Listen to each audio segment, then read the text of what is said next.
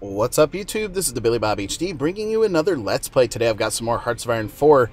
This is the KaiserReich mod. We are playing as Tsarist of Bulgaria. Last episode we were continuing to build up our country after annexing Bohemia up here. And what we're really lacking in our country is steel. Continued. So, I was looking around the maps and such, and I noticed that the Russians continue to take a beating here from the French and the British. Now the Japanese are up against them as well, and all of their sort of allies. And so the Russians getting squeezed from all sides, and so I thought, well, hey, that's probably the way we want to go in terms of future expansion of our country. And so, in order to prepare for this, right? Because I'm thinking there's going to be tons of Russian and German troops occupied up here this way and such. You can see the French actually have divisions down here as well. We're going to look to actually move into position against Ukraine over here. So let's give them a front line order of here. Offensive line is going to look something like this, right? We're going to try to move into the Crimea. Let's go ahead and move here. Okay, and then yellow group, your front line order is going to look something like this. We do need to tell them to go ahead and get off of this line here and here. Yellow group, go ahead and assign up here. Awesome. Teal group, we're going to bring you off of the Egyptian line here. And we're going to move you up to the same line as yellow group there. We're going to need to give you guys an offensive line order that looks something like this. We're going to try to drive northwards there. Same with yellow group. So now we've got our offensive plans sort of in the works now. We've got great stockpiles of all equipment, including air power.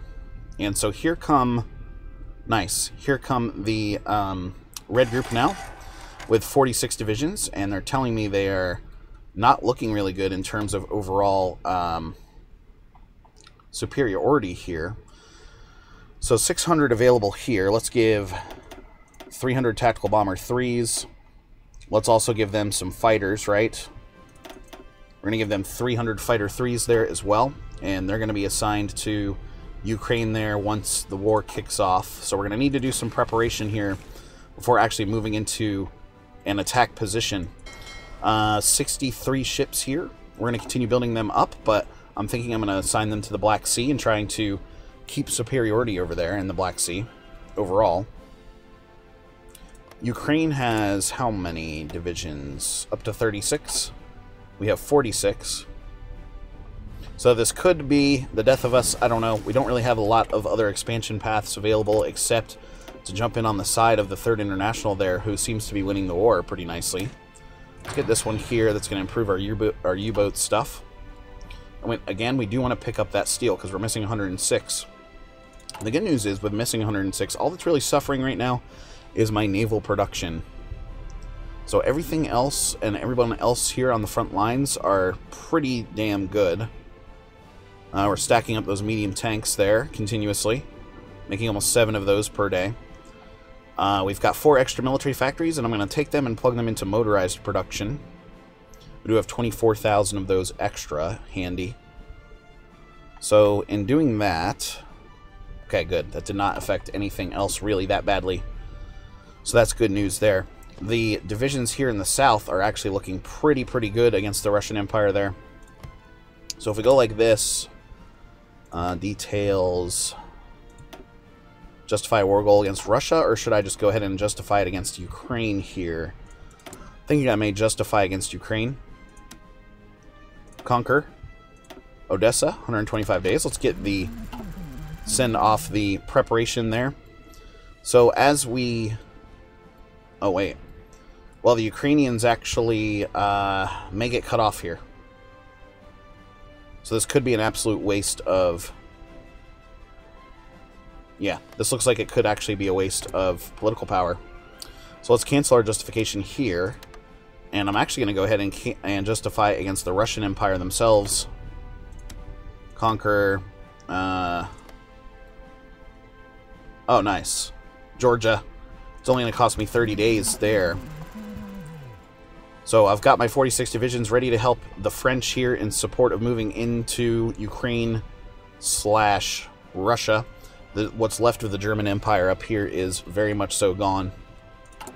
So I think let's go ahead and train up some new infantry units here. Put you guys in Montaigne. And what that'll do is give me some extra divisions at our disposal. We've got 890k in manpower. We are getting 3,000 men per month there, per tick. And so what's good news about that is it'll actually help us boost up a little bit. Okay, more refineries coming out now. And if I take a quick look, oil, we've got a nice surplus of oil going. Ukraine, I'm going to go ahead and turn off your order because we're about to go to war with you. Turn off this one. Turn off this one for the Dutch East Indies there. Surplus of 17 now. Colombia, we'll turn you off. Whoops.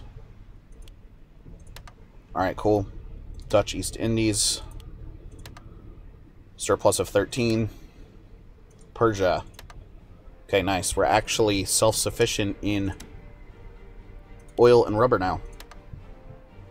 After building those synthetic refineries. That's what I like to see. So, constructions-wise, Kingdom of Cambodia has capitulated. Okay. Let's get a couple more military factories up and going because I do think I want to start producing out some more motorized, probably. Maybe even some more air. Alright, so my nearest air base down here is this guy. He's only got a space of 200. So I'm going to put 100 fighters in. And then we're going to put 100 tactical bombers in. Tac Bomber 3. There we go. Sweet. So we're going to use those tactical bombers as close air support as well.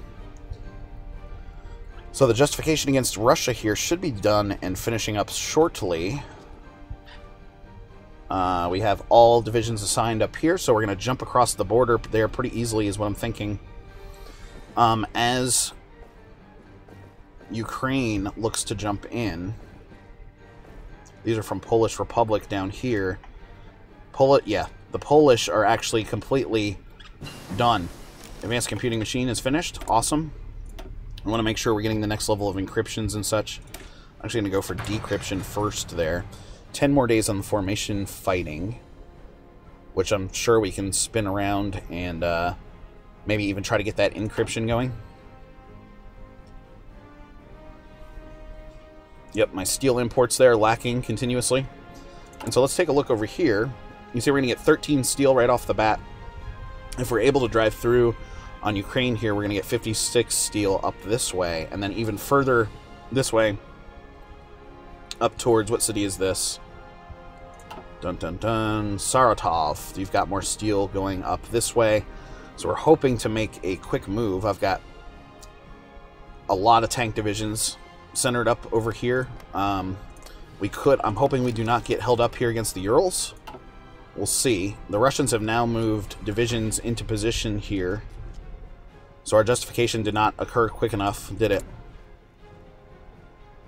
25 days so far out of 30. So that's going to be coming up. Modify the government here. Foreign Minister. I am currently National Social. So this one here, Focus Defense. Land, Forward Construction Speed. There goes the formation flying. This one here, Social Conservative, incapable of holding this post, same ideology, opinion, justify war goal time, improve relations opinion. Okay.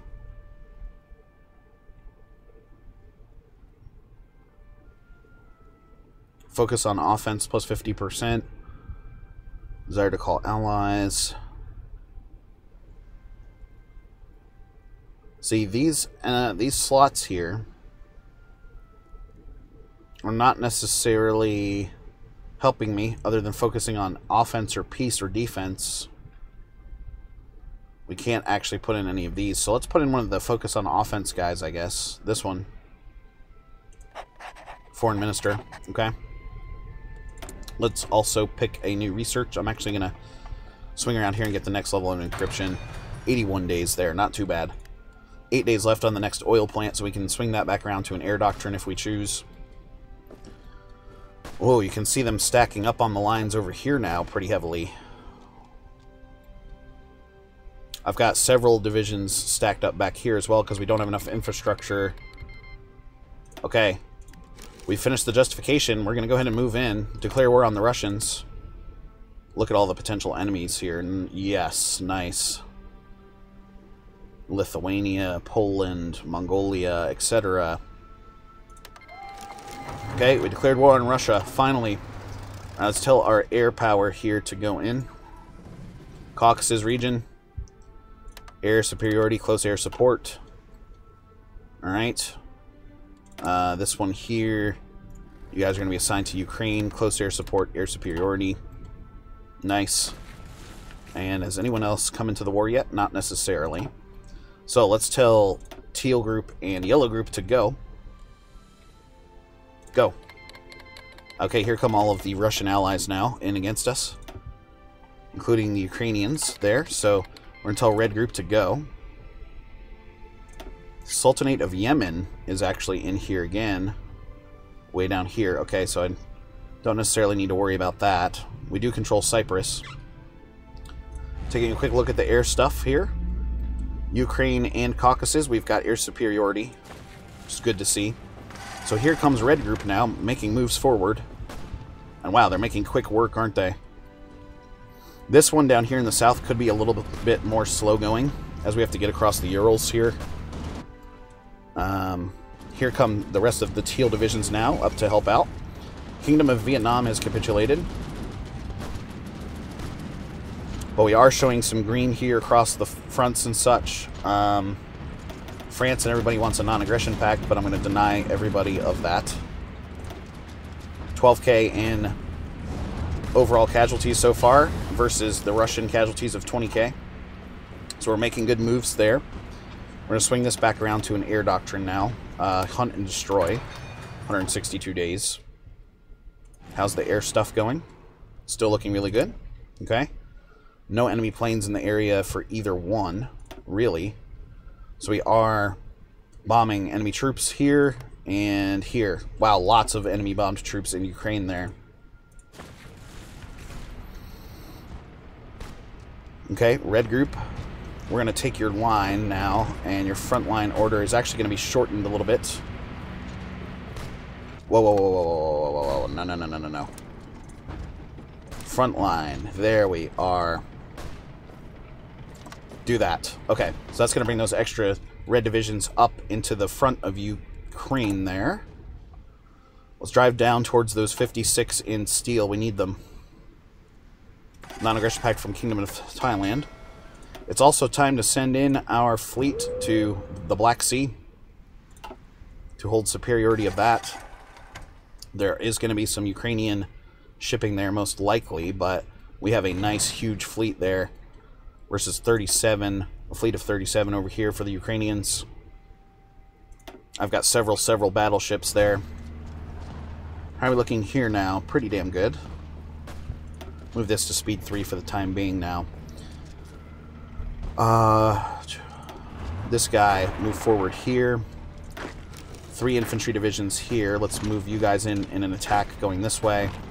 We're going to try to spread out the lines even further going that way. This guy's moving here. We're going to tell him to move upwards even more. Restore the Kingdom of Georgia. No. Continue with the occupation. Yes. Okay, we are getting some military factories now available. So let's plug that into motorized production. Okay. Dockyards as well, with a total of 8. I think I'm going to plug you into convoys there. Very nice. Still have that steel need for now. Still fighting in the Black Sea there with our German Empire. Is called Fresisat Cologne in against us, however you say that. Alright, here are these 3 divisions. Let's actually have them move forward even more so. You're going to move up here. Yep, calling in those African nations now against us. We're going to push forward there with those divisions. Alright, cool. These guys are retreating out, so let's push forward with them. Madagascar is now against us. We're going to attack here where they have some really low organization. How are you looking from an air war standpoint? Still really good. Still showing as green in both of those areas. So enemy troops still being bombed out now. And let's tell this tank division to start mopping up down here towards the Crimea. I'm going to send him down here. Vietnam now against us. Let's try to take Sevastopol. Mop up all of that territory. Meanwhile, we're going to victory point rush here to Yusufa. We could even have Red Group meet up with us over here once we make our way around the Black Sea a little bit and try to trap in all of these Russian troops. There he goes now with the rush. This guy. Just rush those 3 provinces there. Tell this guy to mount an attack going here. That's not going to go well. Everybody else trying to spread out a little bit there across the faces of Ukraine. Down here,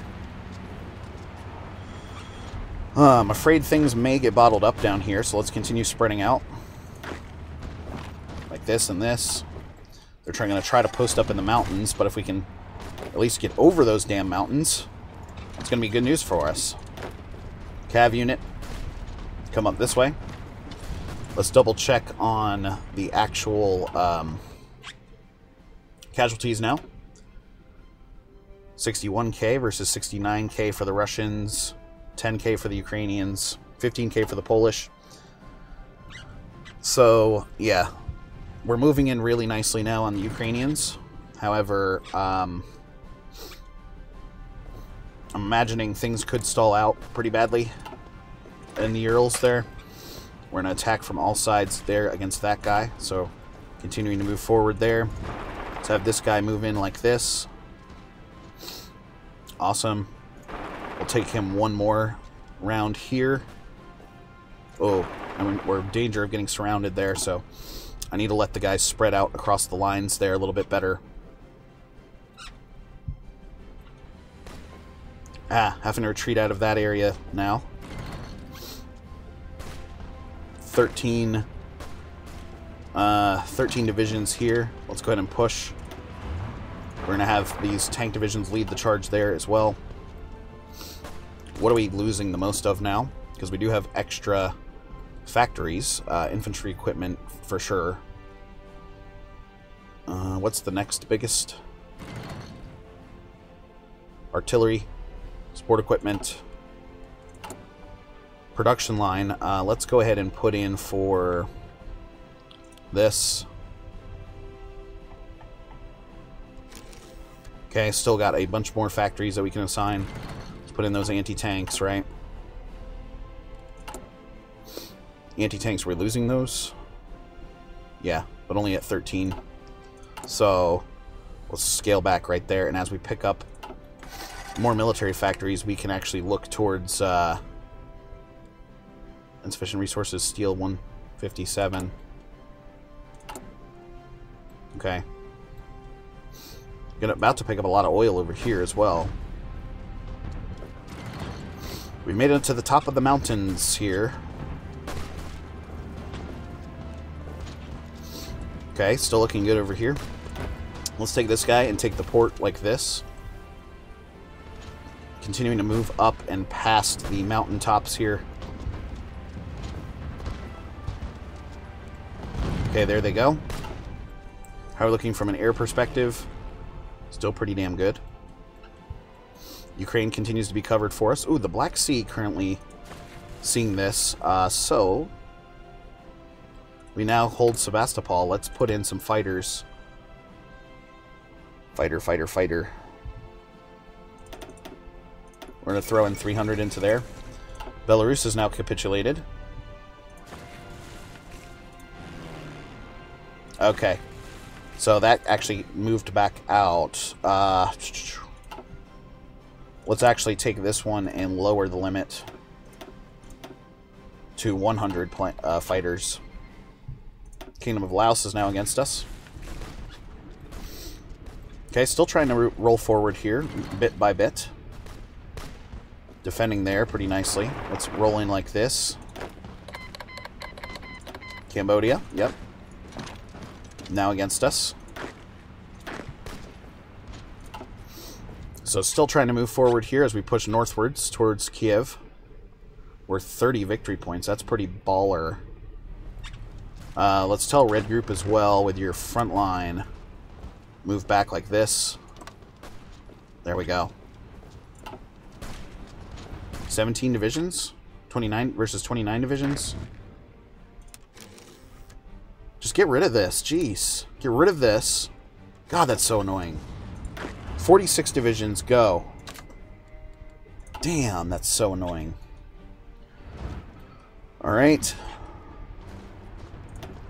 Let's move in on Gronsky here. Gronzy. We'll throw in some medium tanks there as well. So they're moving in nicely. Awesome. The war is kicked off. Anyway, guys, thanks for watching. Again, this has been the Billy Bob HD. Please remember to like, subscribe, and/or comment if you've enjoyed my content, and we'll catch you next time.